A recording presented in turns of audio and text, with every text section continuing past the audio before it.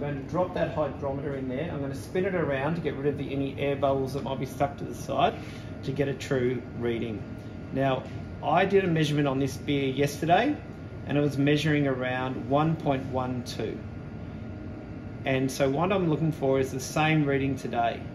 And as you can see very closely, if we can get the camera nice and close in there, it is sitting, I'll just spin it around a little bit, very hard to get it to stay still.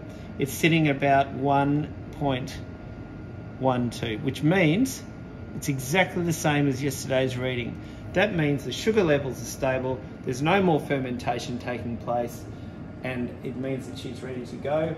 To be really sure about it, you could take another reading after 48 hours. But this beer is now officially finished.